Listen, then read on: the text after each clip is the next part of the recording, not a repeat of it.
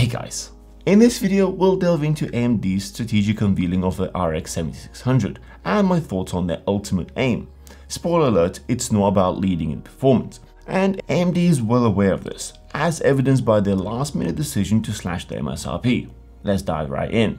Starting off, let me quickly cover some of the details about the new card.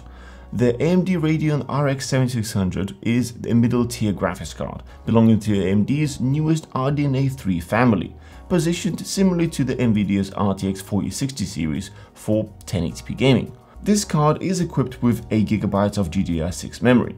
An interesting aspect of the RX 7600 is its architecture, which is grounded on the same RDNA 3 design that powers the high-end RX 7900 series. But unlike the RX 7900 series that utilizes the 5nm chip, the RX 76 employs 6nm chip, which is essentially a generation older due to its DUV lithography process. The RX 7600 features an advanced dual-issue RAID compute unit, which boasts over a 17% IPC enhancement compared to the earlier RDNA 2 CUs, alongside the second generation of ray tracing accelerators, which are claimed to boost ray intersection performance by a significant 50%. Additionally, it's the first AMD GPU to incorporate hardware acceleration for the AI, with the 2 AI accelerator units per CU. The RX 7600 also heralds the inclusion of the hardware-accelerated AV1 video encoding and the novel Radiance display engine, which supports the latest DisplayPort 2.1 and HDMI 2.1a ports.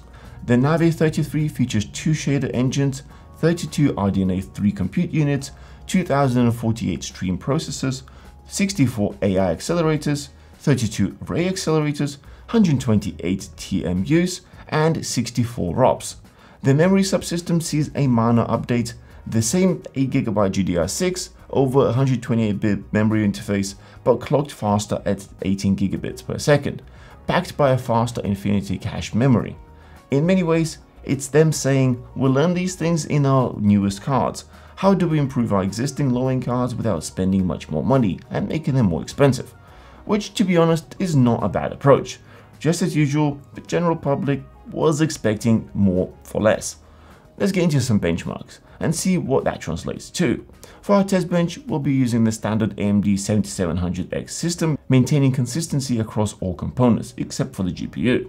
This allows us to isolate the performance difference attributed solely to the graphics cards. Also, if you're new to this channel, please consider subscribing for more tech videos like this. Let's start with Horizon Zero Dawn at 1080p.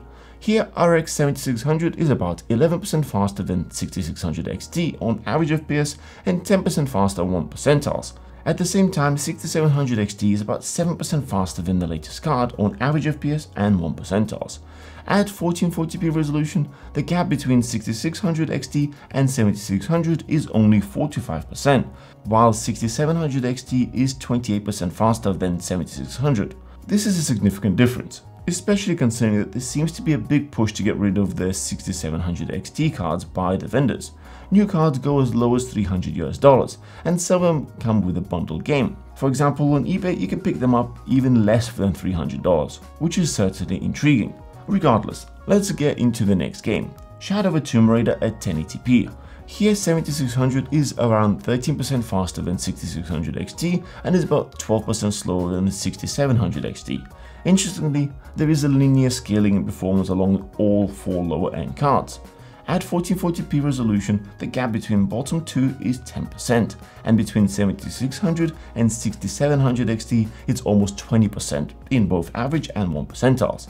If we look at the recently released 4060 Ti, it surpasses the 7600 by about 33% in average FPS and 28% in 1 percentiles. However, it does come with a significantly higher price tag.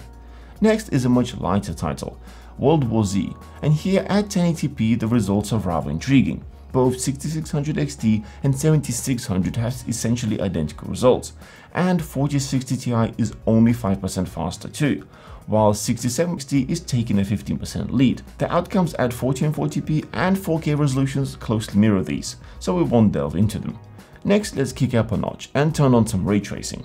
Here in Formula 1 2022 at 1080p with ray tracing enabled and all the graphical settings cranked, we get almost playable results from the RX 7600, While average FPS is okay, the 1% lows will introduce stutter, and in driving game like this, it will be distracting. With upscaling enabled, the frame rate becomes considerably better, and even 1%ers are now high enough for smooth gameplay. The difference between 7600 and 6700 XT is still very significant, even though the 7000 series cards are supposed to have considerably better ray tracing performance.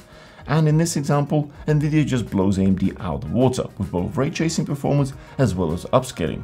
It is pretty clear where this card sits in terms of raw performance, but what is happening below the cooler? For this, we ran TimeSpy Extreme on loop to check out its power efficiency, and as you can see here, it pulls at times slightly more power than 6600 XT, which seems rather disappointing. But if we look closely, it also has much larger range, where it frequently pulls less power.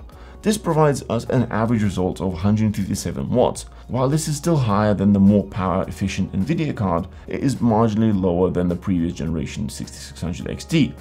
The power consumption on its own does not tell us the whole story, but if we look at this performance per watt, we see 21% improvement over 6600 XT, and it even beats out 6700 XT by 14%. This leads us well to the conclusion, and I'd like to discuss the strategic brilliance behind this card. It appears that AMD might have a substantial inventory of previous generation cards to sell, and they need a bit of a catalyst to do so. Releasing RX 7600 into the market generates greater interest in the entire lineup. Those in search of budget-friendly options will gravitate towards the best value cards. Once the stock of existing cards dwindles, they'll likely discount the 7600, much like they've done before, leading to a swift sell-through. As it stands right now, if you're seeking for a high-performing 1080p card, I'd suggest a 6700 XT. However, if AMD reduces the price of the 7600 to below, let's say $242, it would become an excellent alternative. What do you guys think? Let us know in the comments below.